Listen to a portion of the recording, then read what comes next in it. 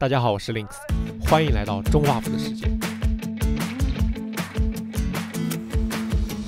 Mamiya rb67，昨天拿这个相机的时候研究的特别久。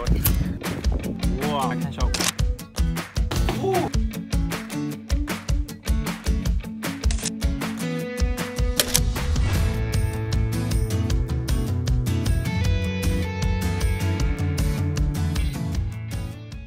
玩摄影都不可避免的想要升级相机来获得更好的画质，从 M43到 APS-C 再到全画幅，中画幅就有点遥不可及了。因为这种相机以价格高、画质高而出名。但是我今天要给大家介绍的Mamiya的 rb67胶片中画幅相机，价格从1000到4000元不等，并且拥有着画质高、价格低的高性价比镜头群。那么先给大家看样片啊。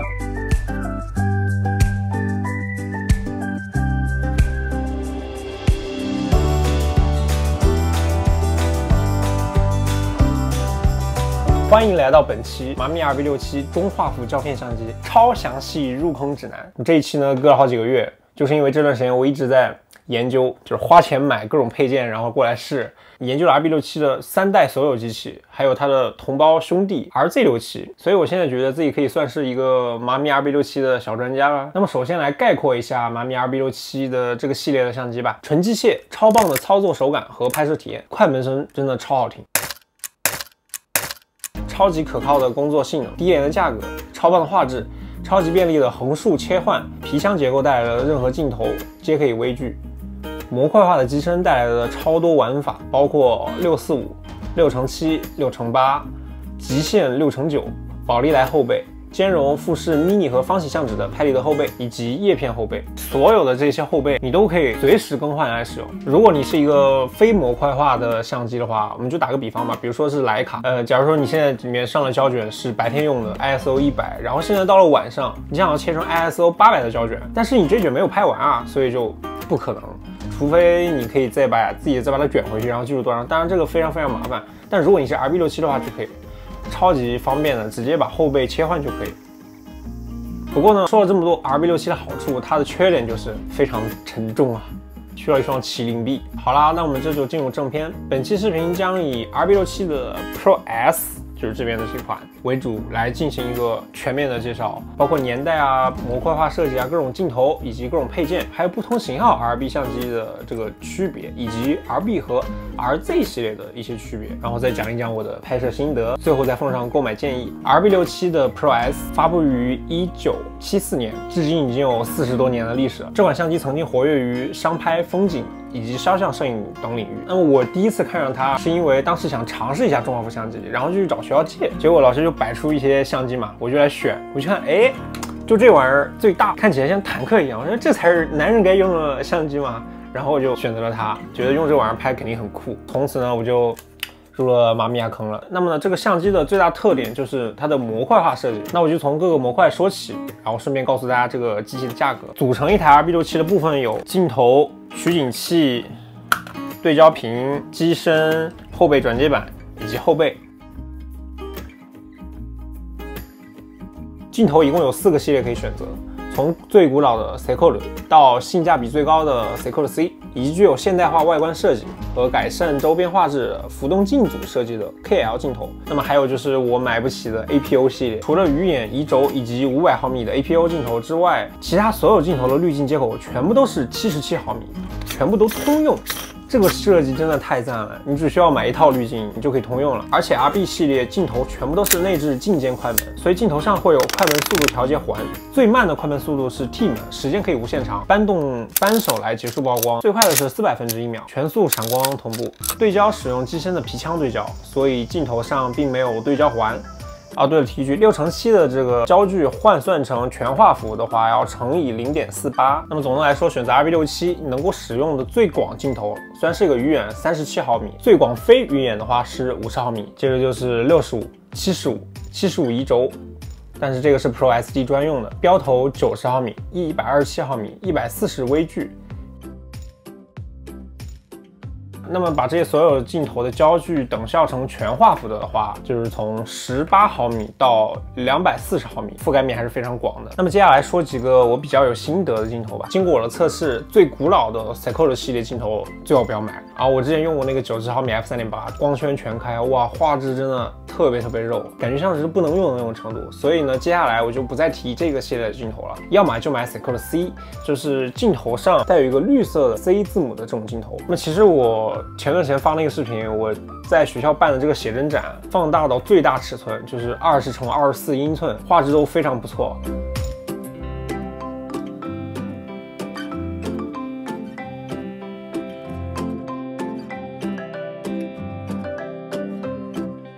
那么这4张其实都是90毫米的 Seiko C 来拍摄的。当然，如果你有钱一点，买 KL 系列镜头也是很不错的。APU 的话就不太有必要，而且这种 APU 的镜头全部都是长焦段的210、250、350到500毫米，而且数量非常少，一般就不考虑了。飞鱼眼最广的镜头就是这颗50毫米 f4.5 了，等效全画幅24毫米左右，而且这个镜头没有 KL 版本，就是这个是你 RB 里面能用最广、画质最好的这么一颗镜头了。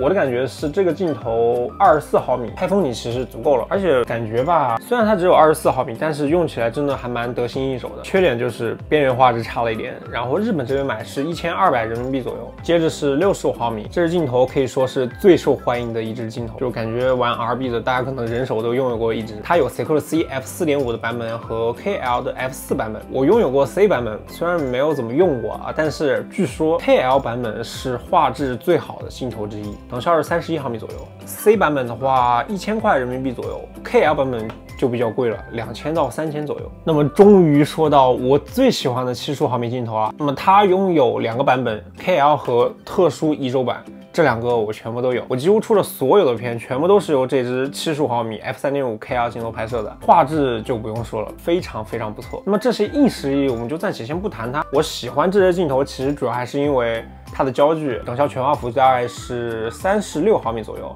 那么在全画幅里面，我最喜欢就是35毫米。有多喜欢呢？就如果说我的余生只能选择一支镜头，那我会毫不犹豫的选择一支35毫米的镜头，因为它可以拍风景、人文，中距的话又可以拍肖像。那么再近点的话呢，它又可以拍摄一些小物品之类的，稍微微距一点。所以我觉得这支镜头真的是一个万能镜头，而且它拥有 RB 系列最大光圈 f3.5， 可以给大家看看，这是它的虚化效果，还是相当不错的。虽然比不过全画幅的各种1.2什么的，但是克制，我真的超爱这支镜头。这个 KL 是我在一个实体店买的，日本这边1200人民币左右，比国内还是要便宜一点点。国内大概也就2000左右。那么75毫米还有另一个版本就是1轴镜头，这个镜头哇，我找它真的是费了9牛2虎之力。全世界存量我觉得应该不会超过2000只，或者是这个数量左右吧，存量真的太少了，网上几乎没有人卖的，如果有的话就卖的非常贵。那么我拿到这支镜头还没怎么拍，所以等我之后拍了，如果大家感兴趣的话，我再单独做一期分享给大家。对，而且这个镜头也是全系列里面最沉的，感觉这个得接近2公斤了吧。然后是127毫米，它有 C 镜头也有 KL 镜头。C 我不知道，但是 KL 大家买的时候一定要注意了。这个镜头是出了名的爱起雾，毫不夸张的说啊，10个127的 KL 9个都起雾，然后我也中招了。还有一位 UP 主跑焦熊，他为了收一个不起雾的127 KL， 真的是煞费苦心，花了他不知道多少钱。所以大家买这个镜头的时候一定要注意，如果你实在想买，那你可以让卖家给你拍段视频，闲鱼不是可以拍视频，那你就要注意看镜头的厚度，你就这样斜着看，对着光斜着看。如果你觉得它雾蒙蒙的话，那你就不要买。所以呢，就算卖家他打小机灵说起了一点雾，其实不影响拍摄的，那你真的一定要注意了，这个镜头太坑了。起了雾的大概1000块钱左右，不起雾的好像是2000左右吧。然后是140毫米的微距镜头，这个微距镜头很特殊啊，它要开启微距模式的话，需要再额外购买2种微距转接环，但是呢也很便宜，日本这边大概200-300块就可以搞定2个。如果用上这2个微距转接环呢，效果可能就是这个样子的。嘣！那么这个 C 版本的微距镜头大概是1000人民币左右。那么镜头的部分呢，就说到这里啦。一共有这么几种，其实大体上就是普通的这种对焦屏，还有拍微距、猎像的方格移轴用的这几种。一般用普通的其实就完全够了。那么这个方格的是为了确保保证横屏竖直，我觉得移轴可能会更有用。但是其实吧，这个屏幕你自己拿笔在上面画也是 OK 的，只要你可以再擦掉。那么因为 rb67的这个对焦屏幕还是非常大的，比哈苏的6×6要大上一大圈，所以即使是你拿来拍微距用这个腰屏来看的话，对焦的精度也是可以确保。对，还有一块特殊的6×8专用的屏幕，但是我对比过，它没有办法完整的显示6×8，它只是比普通的6×7要宽了一点点，但是离6×8还有一段的距离，所以这个我觉得有没有到都无所谓。然后呢，就是取影器的部分，取影器就分为两种，这种腰屏还有眼屏。那么腰屏呢，可以最大限度的利用好这一块超大的对焦屏幕，来给你达到一个非常好的对焦精度。眼屏的话，这个真的看不太清楚，非常精细的对焦啊，就是你拿来拍一些小物品的话，你要精细的对焦会有点问题。其实就感觉就是，比如说你拍人像的时候，那个玩意儿都会有点看不太清。所以呢，最常用的一般就是这种可以折叠的，重量最轻，然后又可以保证对焦，我认为是最好的搭配了。其他的不论是这种带侧光的小烟囱呢，还是2代的那种眼屏取影器，它虽然外壳是塑料的，但是里面都是实打实的玻璃块，非常非常沉重。就是你拿到手上手持拍真的非常不方便，所以呢，如果你想要测光的话，其实就带一个手机就够了嘛，不然的话那个重量真的会让你崩溃。只有少数情况才需要用眼屏来拍摄，比如说超高角度。然后现在我们要进行一个比较高角度的拍摄，如果说使用的是这种腰屏的话，你会发现我的身高不够，就这现在还能勉强一点，再高点就不行了。所以呢，这个时候我们需要换上一个眼屏。这样就勉强可以看清了，或者说是垂直向下的。好，我们现在比如说我们要拍垂直的角度的话，这种时候就只有眼屏可以。那我们现在使用的是这个腰屏的话，如果要垂直拍，就看不到了，那只能怎么样呢？这么看也是可以的，然后这么按快门。有一点大家一定要注意，如果说你想要买那种眼屏取影器的话，千万不要买这个样子。你看着它四周是像有胶带贴过的痕迹一样，这个会非常非常影响你的对焦的各种体验。不是说不推荐购买，是一定不要买这样的。介绍完了镜头、取影器和屏幕这3个模块，接下来我们来介绍最中间的部分，就是机身。rb67采用的是皮腔的前后移动来对焦，所以任何镜头都会有一个非常近的对焦距离，特别是广角镜头，几乎都可以算是微距的那种感觉。我们在这里更换对焦屏，然后这样来安装取影器。因为 rb67是纯机械，所以它没有热靴，只有一个冷靴可以拿来固定使用。引闪闪光灯的话呢，是把引闪的线插在镜头上 X 的这个地方。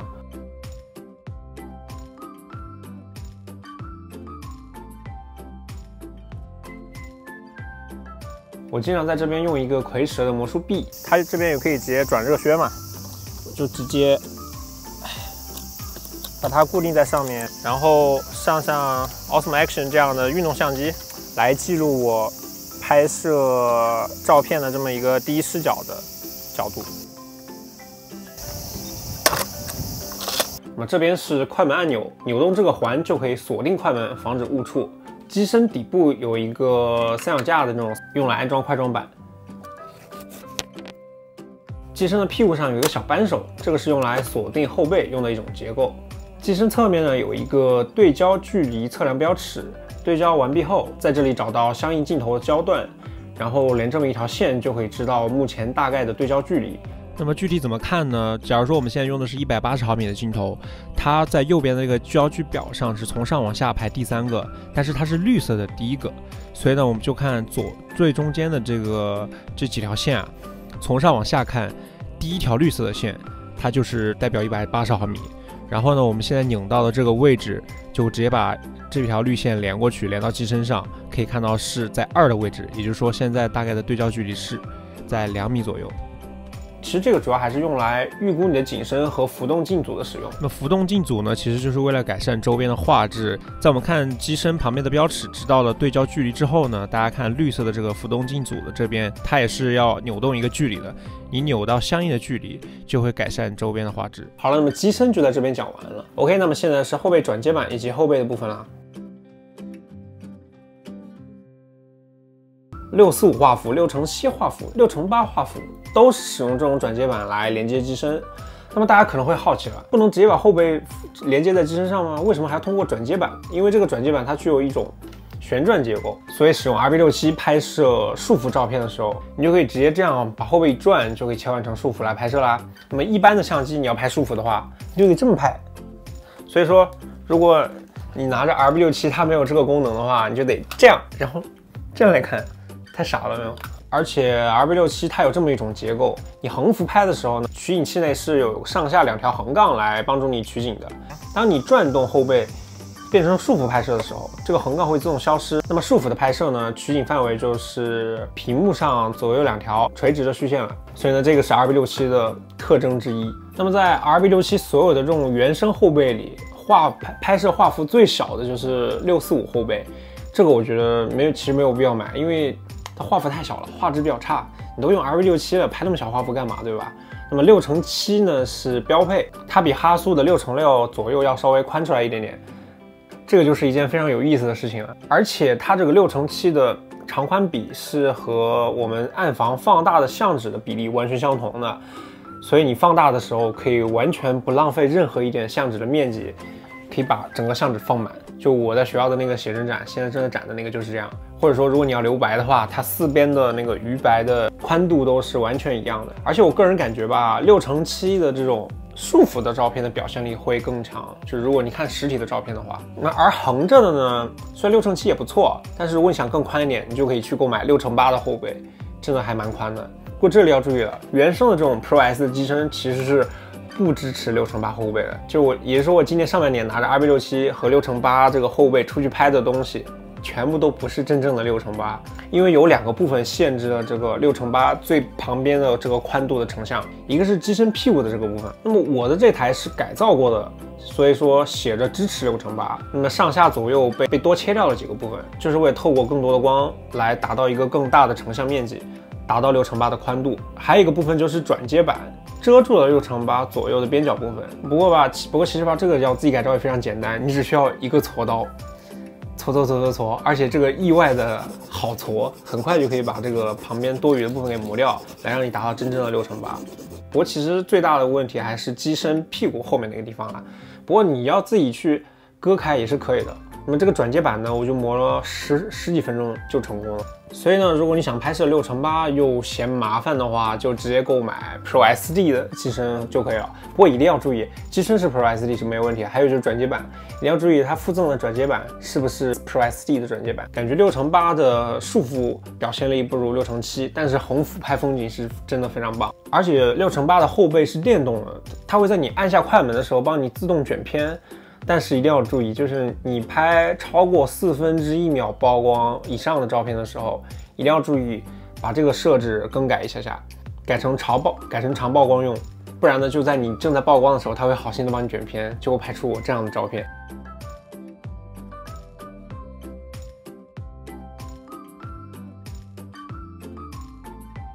接下来还有最奇葩的6:9的玩法。由于 rb67它机身的物理结构问题，它其实是没法完全覆盖到整个6:9的，就你没法拍那么宽。但是呢，它又可以比6:8要稍微再宽一点点。所以我觉得它最好的用法其实就应该是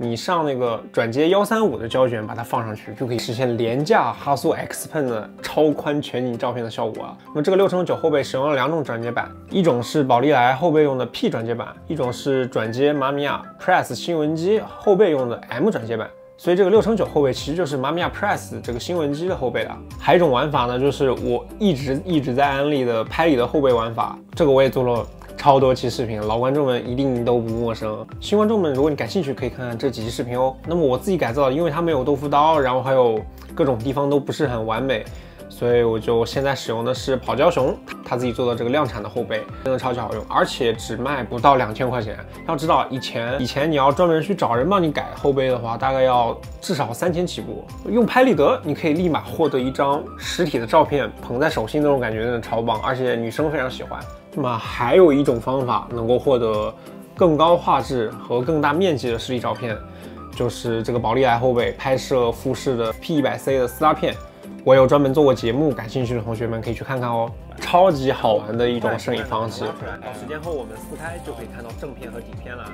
这里千万注意不要用手去摸有图像的地方，很容易沾染指纹。唯一的缺点就是太贵了，因为它停产了。现在仅存的最后一批还没过期的是2019年的8月份，过期了的话大概是300块钱人民币一盒，一盒只有10张哦。没有过期的大概要500多块钱，真的就是太贵了。但是我觉得如果你没有玩过的话，可以攒钱去买这么一盒，真的超有趣。去拍摄你觉得你这辈子最值得纪念的东西，一定不会后悔。那么讲到这儿呢，终于算是以模块化的形式讲了镜头、取景器、屏幕、机身、后背转接板以及后背所有部分全部都讲了。接下来我们来单独说一说 Mamiya rb 3代机身的各种区别吧。接下来我们来谈一谈 rb67一共3代机身每一代的区别吧。那么最古老的就是 rb67的 Professional， 它是最老的机身，于1970年发布，接着4年后1974年发布了 Pro S， 然后就在16年之后更新了 rb 系列的绝唱 rb67 Pro SD。 那么最老的一代 Pro 机身，它的机身没有锁定对焦的这么一个扳手，就是如果说你的机器的皮腔会比较滑的话，我见过那种，就是你往下放，上个重的镜头往下放，它的那个皮腔会慢慢自己溜出来那种的话，你在特殊的角度拍摄，比如说向下或者向上拍的时候，可能会有问题。但是就看你的运气吧，那个机身会不会皮腔那么滑。还有一个就是第一代机身它不带防止双重曝光的这么一个功能。不过我觉得防止双重曝光其实也还好吧，你拍一张换一张片就可以了。不过还有一个地方就是最老的一代机身是不兼容 Pro S 和 Pro SD 的转接板的，因为 Pro S、Pro SD 的转接板它多出了一个突出的部分，而这个第一代机身它没有这个插入突出部分的这个孔。但是呢，其实把这个突出部分给砍掉，应该也是可以通用的。毕竟它们别的地方的结构都完全一样嘛。那么还有一点就是，你转后背的话，它的取景器内是没有相应的红线的辅助线的，所以不会有这个东西。那么第二代机身 Pro S 它多了这个皮腔锁定扳手，还多了一个防止误操作双重曝光的这么一个功能。不过这个好像是后背单独的功能吧。把这个防止多重曝光的小拨杆往上一推，露出这个红点的时候，就是可以多重曝光。你把这个往下拉下来，遮住这个红点的时候，就是没法双重曝光。这样就可以防止你的误操作。那么最后一代机身，第3代 Pro SD， 除了上文我说过的它对应了6:8的这个画幅之外，它还扩大了它的镜头卡口，用来适配2支特殊镜头，就是75毫米的移轴和500毫米的超长焦。所以呢，如果你没有购买这2支特殊镜头和对6:8画幅的执着的话，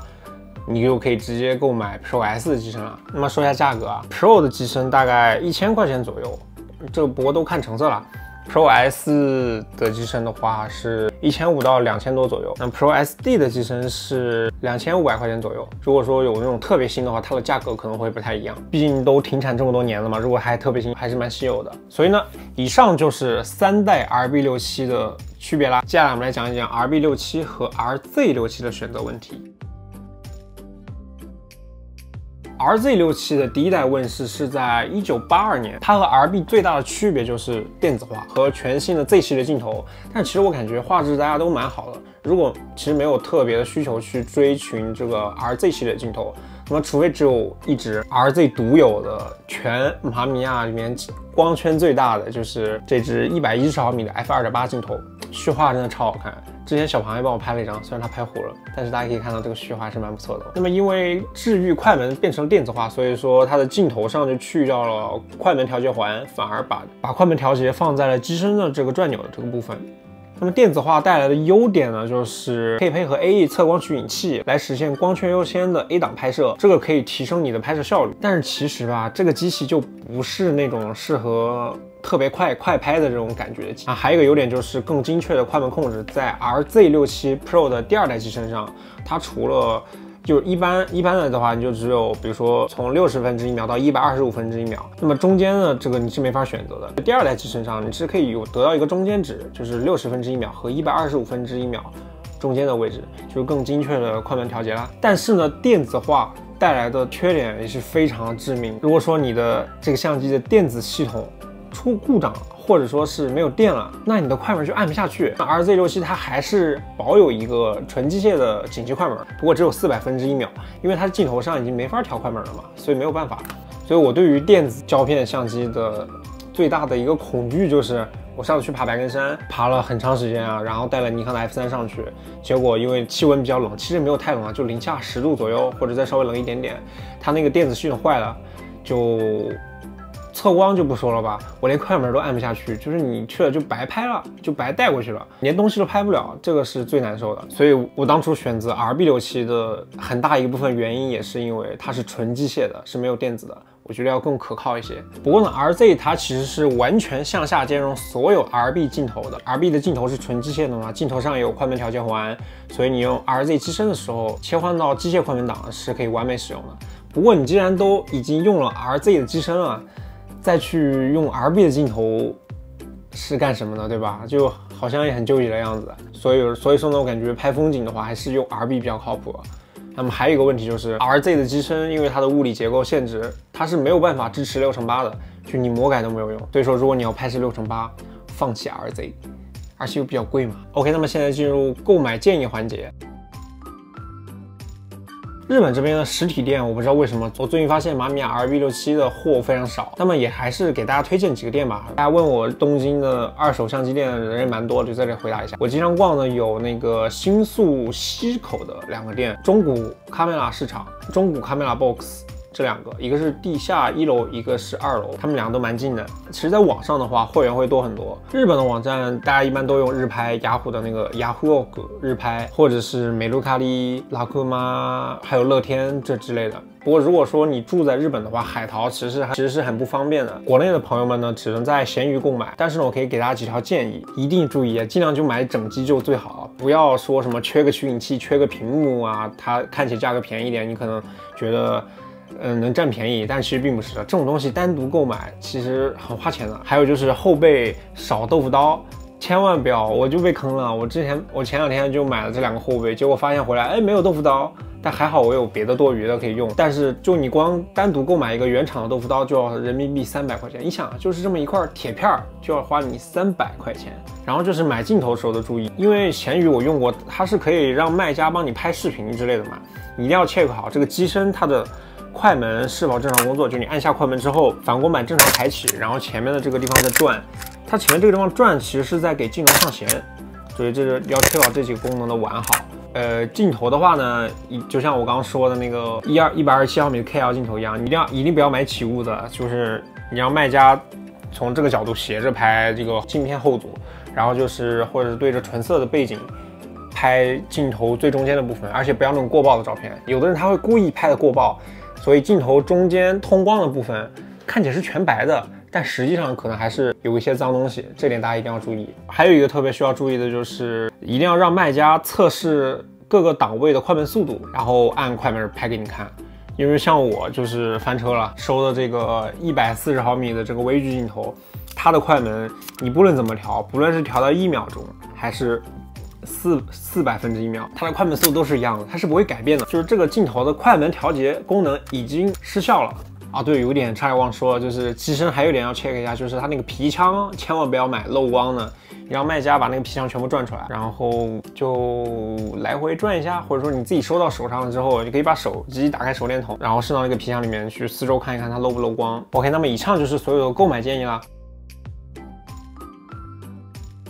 好，现在进入了Mamiya rb67的拍摄心得部分。因为 RB 的镜头快门速度最快是1/400秒，而且你在白天拍摄还要想拍虚化、开大光圈的话，一定要买一套 ND 滤镜。那我的经验的话，就是你购买一套 ND2、ND4、16、32，有这几种就 OK。ND 真的是必不可少的，快门线的话也一定要买，这个也不贵嘛。就白天的话，你可能手持广角的话，125/1秒左右都还 OK， 但是毕竟都中画幅了嘛，而且 RB 机身的震动有点大，所以你就是更严谨的摄影的话，就加上三脚架，然后插上快门线会比较保险，而且一定要用到反光板预升的功能。那么还有一种就是双头快门线，就根本都不需要你用手去按机身的快门啊。它双头的，一头插在机身上，一头插在镜头的那个反光板预升或者是 KL 镜头有一个闭门长曝光上。虽然可以，也很方便，但是因为比较贵嘛，其实你可以买2根普通的快门线就可以代替了，